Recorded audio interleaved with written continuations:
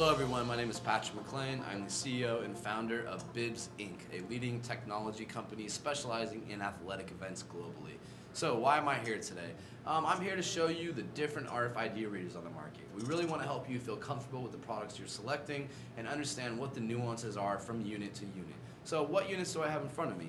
Pretty much every top manufacturer is sitting on the table right now.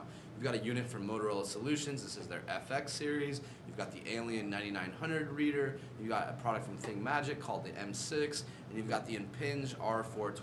So let me tell you a little bit about some of these units, right? Right off the bat, you're going to notice a few things. All of these units have Ethernet, right? So that's a standard connectivity option. You aren't bound to wireless and you aren't bound to Ethernet. You can use either or. So all of these products have Ethernet connectivity. Three of them, the Impinj, the ThingMagic, and Motorola, offer power over Ethernet. So with one Ethernet cable, you can provide both power and network connectivity, making a very simple install process. Alien does not. They have a proprietary power cord, so that's something that's a little different on their unit.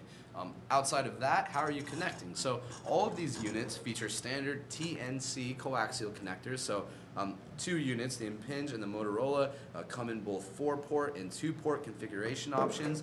So if you only need 2 ports, you can save yourself some money, as you see here. The ThingMagic and the Alien only come in 4-port models, so that's something unique to their brands.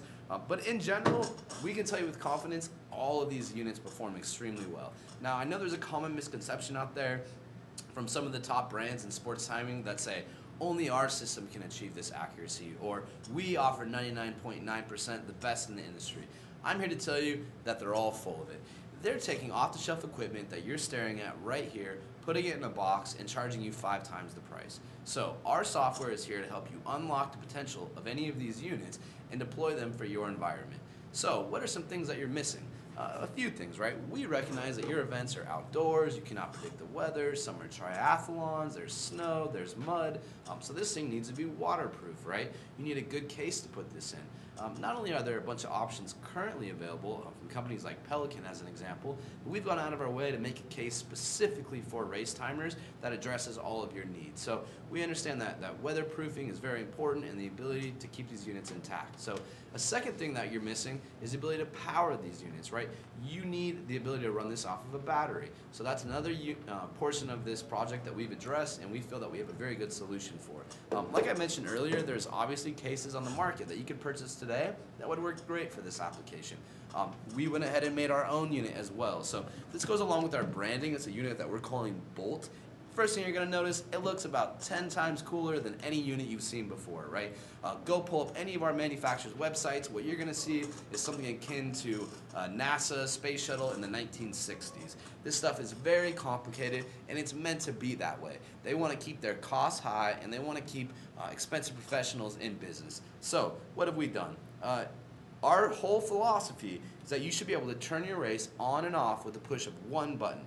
No other knobs, no other settings. Everything you need should be at your fingertips. So again, press one button, this powers on the unit, this powers on the reader. Give it about 120 seconds. Whether you chose Ethernet or Wi-Fi, you're going to be connecting to your network, and you can take it from there. As far as charging, same thing. You've got one simple port to come in, plug in your cable, and this will charge between a 3 or 8 hour battery depending on what you want. We can show you the multitude of options and the price points there and help you save a lot of money. So outside of that, we've built in 4 TNC connectors, so you can screw in panel antennas to these, mat antennas. If you've got your own mat antennas from the past that have B and C connectors, feel free.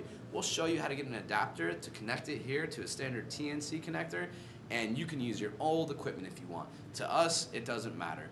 We want to enable a software platform that allows people to bring any hardware, any equipment, and run their system. So another thing we designed was for almost any of these readers, specifically the Impinj, the ThingMagic, and the Motorola, we made a very basic mounting plate. So these readers snap in, and then from this point, you're able to snap it into the case. So this ensures universal adoption. Doesn't matter the reader, doesn't matter the product, you're good to go. So how can you help yourself? A few things. One, go to our website, www.mybibs.co. Chances are you might already be here. 2, send us an email, hello@mybibs.co. We'll get right back to you within 24 hours. And I can tell you with 100% confidence, we are here to change this industry, lower your costs, lower your headache, and increase your profit. If you want to help us achieve that, we're ready to talk to you right away, and we look forward to working with you in the future. Thank you again. My name is Patrick McLean, and I want to wish you guys all a great day.